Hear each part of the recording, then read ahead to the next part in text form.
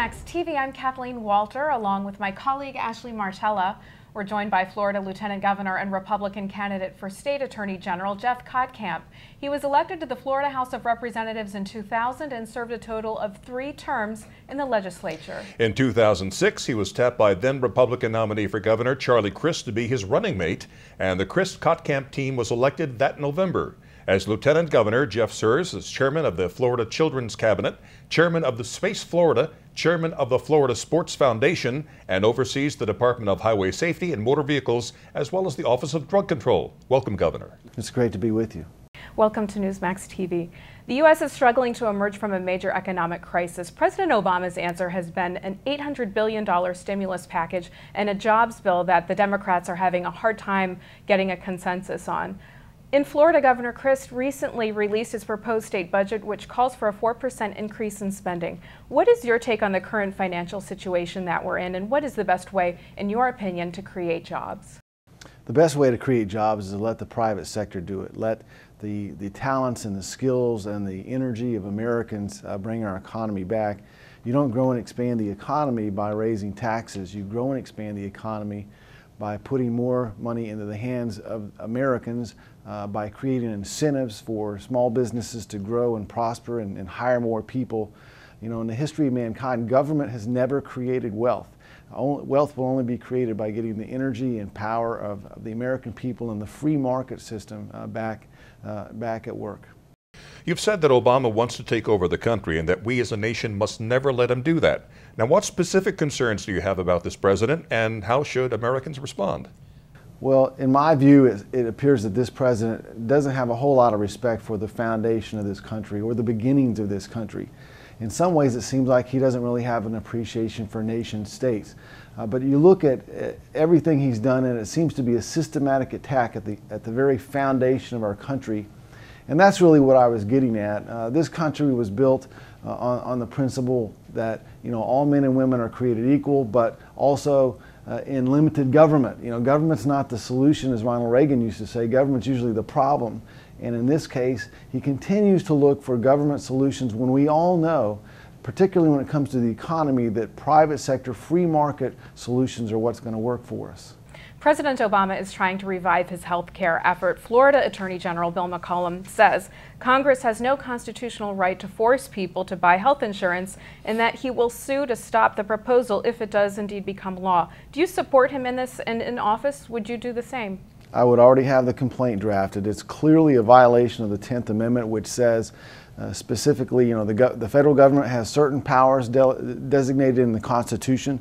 Everything else is reverted back to the states and to the people. And if the federal government can force you to buy health insurance, then it can force you to do anything. And you know, we've seen the Commerce Clause expanded way beyond its original intent. This goes way beyond that, and I think that all the attorney generals around the country need to draw a line in the sand here. This really is an important time in our country's history, and we need to draw the line and say the states exist for a purpose. Obama has just announced plans to end the Constellation program or the moon mission, drop it from the budget. Now, of course, Florida's Kennedy Space Center, located at Cape Canaveral, is a big part of the state. Is this a big mistake on his part, do you think? Does this diminish America's role as a leader in the space program? It's a huge mistake. It's obviously will have an immediate impact on the workforce in the Space Coast here in Florida, which is the best workforce in space, aerospace in the world. But more important than that, you know, when you go back to the moon and then we were going to go to Mars in the Constellation program, that's not just about the national pride of being able to do that. That puts a firm stake in the ground that says that your country is going to be the leader in the innovation economy. It says that your country, you know, we have 3,000 products that we all use every day developed as part of the space program originally. So when you're the leader in space, you lead in innovation and the creation of technology, which means new product lines, more jobs, high-wage, high-tech jobs. So it's a monumental mistake for the president to say, we're going to take a back seat. We'll let China or Russia take the lead on this because this really is, in this borderless knowledge-based innovation economy, something we should be doing. Controlling space is critical to our national security. What kind of grade do you give President Obama for how he's handled national security issues such as Iran and the terrorist threat? Well, you look at the history of measuring military superiority. It was first who had the best army, then who had the best Navy, then who had the best Air Force. Now it's who controls space. So if we take a back seat, he is significantly putting our national defense in jeopardy. And so D- maybe. Fortunately, he has had some folks in the military that have led him the right way occasionally. But again, I don't get the sense that this president understands, you know, that we are the leader of the free world, and it's our strength as a country that creates stability all over the world. British business leaders predict that there's an oil crunch, energy crunch coming in 2015 that'll make even the current economic crisis seem small by comparison. Now, there's been a lot of controversy over drilling off Florida's coast. How do you feel about that? Should we drill here? Well, we should certainly diversify our portfolio with a national goal of being energy independent. So that means you've got to look at drilling not only for oil, but for natural gas. I mean, I frankly don't understand why we're not already drilling for natural gas. That takes away the whole concern about tanker leaks and the rest. We certainly need to be more serious about solar, but I think in a more practical way. Why don't we, at the Sunshine State, have every household in Florida with a solar water heater? That would eliminate our consumption by 17%, and it's an affordable way to do it. But certainly drilling with this goal, I mean, you got to have this goal to be energy independent. It has to be something we should be very serious about. Florida's economy is largely dependent on the agriculture and tourism industries, and we know that the tourism industry as a whole is taking a worse slide now than it did after September 11th. Former Governor Bush made luring biotech companies to Florida a priority. Should the Sunshine State be doing more to lure businesses and create a more diverse economic base? We really need to continue this transformation in the economy of Florida that we're seeing. And while we have 84 million visitors, obviously tourism will continue to be a part of our economy, as will agriculture. But for the long term in Florida, biotech and life sciences, aerospace, alternative energy, renewable energy, and digital technology, these are all areas where you bring high-tech, high-wage jobs to your state. And when you do that, then you increase the standard of living. Then you have plenty of revenue for roads and schools and all the other things. But that really is the future of Florida. You've worked very closely with Governor Charlie Crist as his lieutenant governor. What accomplishments are you most proud of as a team, and have you accomplished everything you set out to do? Well, you never accomplish everything, but the thing that we really focused on when we took office was cutting property taxes.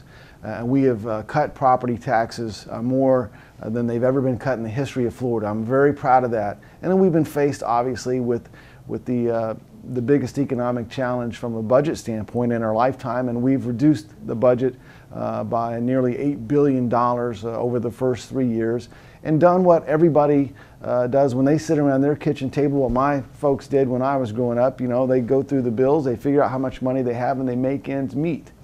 And that's what we've tried to do in state government is to reduce spending, be good stewards of the people's money. That's what they expect of us. Governor Crist is running in the Republican Senate primary in hopes of winning the seat vacated by Mel Martinez. Are you surprised by the challenge presented by his opponent, Marco Rubio? Well, not at all, for a couple of reasons. First of all, you have to look at the political climate, the economic climate. This is a time when incumbents are being viewed very close scrutiny by the voters. But Marco Rubio is also a very talented guy. I mean, I was in the legislature with him. I was going to be his majority leader when the governor picked me to be his running mate. So two very dynamic people. And it's going to be a very fun race to watch because they're both very talented, very articulate, and have their strengths and weaknesses. If elected Florida's Attorney General, what would your priorities be? Job one has to be pill mills. This proliferation of pain clinics. We have 6 people that die a day in Florida from the overdose and abuse of prescription drugs. Pill mills in South Florida in particular, where we're seeing waiting rooms with 75 people, cash-only businesses with an armed guard at the front door, and these guys are taking trash bags out at the end of the day with $200,000 or $300,000 a day in cash, and this breeds even worse crime. I would certainly continue the work with cybercrime that Attorney General McCollum has done such great work on to protect our children from online predators, work to break up the gangs that have become the organized crime of our time. In the end, being Attorney General is about providing for the safety and security of the citizens of Florida, and that would be my priority.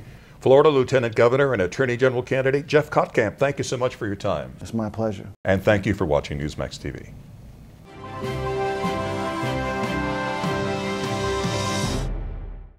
Sarah Palin's new book, Going Rogue in American Life, will be released on November 17th. You can be among the first to get your copy. Check out our incredible free offer for Sarah's new book. Just go to Newsmax.com and click on the top banner for this great offer. Act today.